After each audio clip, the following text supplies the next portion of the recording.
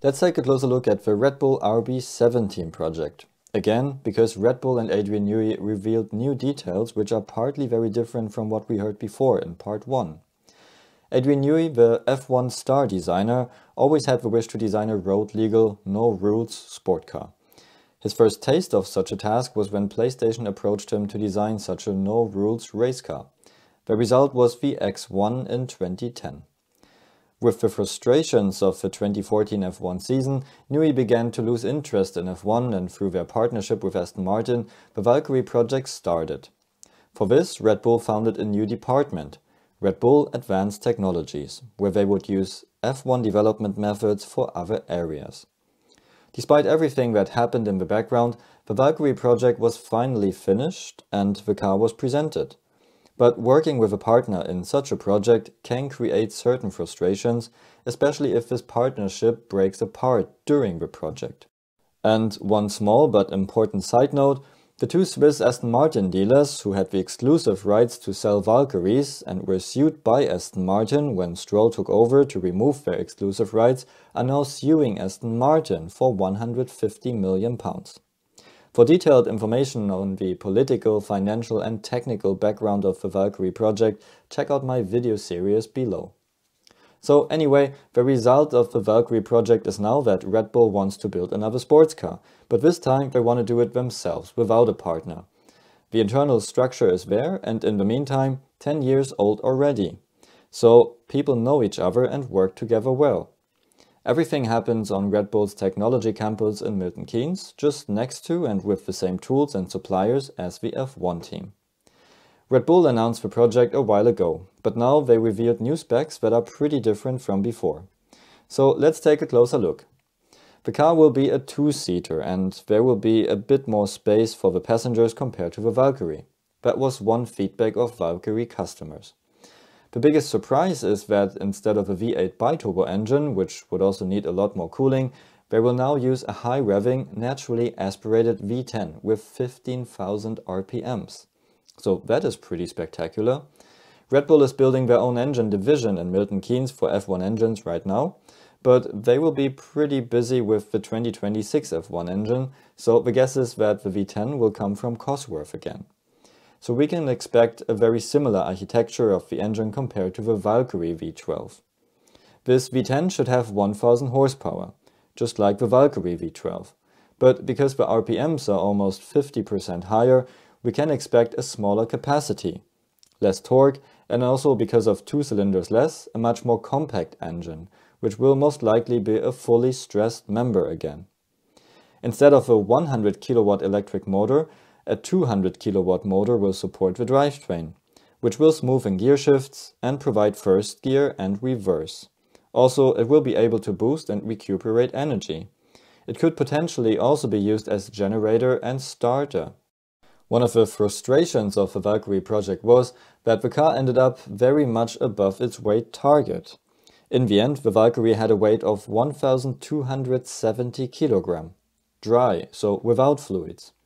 The RB17 should have a weight of less than 900 kg, and we can be sure that Red Bull won't let this one slip again. If we assume that this will also be without fluids, then the RB17 would be 400 kg lighter than the Valkyrie. And let's come to the other highlight, aerodynamics.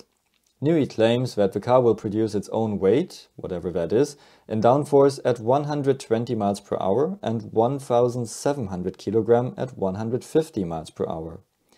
If we calculate these numbers, we can see that the RB17 must have a CL times frontal area of 6.25 square meter. If we translate that to the 120 miles per hour case, we get the same product for 1,088 kg. And that could be the RB17's dry weight, plus fluids, plus driver. The Valkyrie is 2 meter wide and just over 1 meter high. If we assume a frontal area of 1.7 square meter and assume the same for the RB17, the lift coefficient is over 3.6. Newey then talks about that they could reach the efficiency level of an aircraft for this four-wheel car. That is amazing because the two front wheels usually destroy efficiency on a normal car, and planes don't have that. So if we assume a similar drag coefficient to the Valkyrie of 0.3, because it's likely both cars have the same top speed target, we get an efficiency of 12, which is aircraft territory. To put all this into perspective, the Valkyrie produced 1,100 kg of downforce at top speed, so 355 km per hour. The RB17 uses active aero to limit its downforce at 1,700 kg, because otherwise you would overload the tires, which by the way are designed by Michelin especially for the RB17. So it does have active aero and also a blown diffuser, which means the engine will become an air pump in the braking zones when you step off the throttle, to not suddenly lose all that downforce. So it will be an interesting sound. So in terms of aerodynamics, we are in a different world compared to the Valkyrie. And they claim that the RB17 will be able to reach F1 lap times. If we think about it, an F1 car with 798 kg plus fuel and driver is not really lighter than the two-seater RB17. It will have more power and active aero. An F1 car has more downforce but a smaller frontal area, so the CL times area is also not too far away from the RB17. So in other words, F1 lap times seem to be possible. And because of that, the RB17 needs active suspension, so the car can withstand these downforce numbers, but can also be comfortable at lower speed. Another development target was that the car is easy to drive for a wide range of driver abilities and on a wide range of tracks. With active suspension and active aero, and with keeping in mind what kind of customers would use the car in all sorts of situations, the development of such a car is even more complex than to develop an F1 car. And becoming a RB17 customer is not just buying a car. In fact, you will become a member of the Red Bull family. First of all, Adrian Newey's son Harry is in charge of sales, so you need to call him first. Then, during the manufacturing process, you will get closer contact to the brand. Visit them at F1 races, use simulator and driver training sessions to get prepared for your car. And in the end, Red Bull is keen to get your feedback about the car. There will only be 50 of them, and if we assume a price of £5 million, it's a £250 million project for Red Bull, which doesn't seem too much, and that is around half of the Valkyrie project. But they didn't start from scratch, and they could use a lot of the Valkyrie knowledge.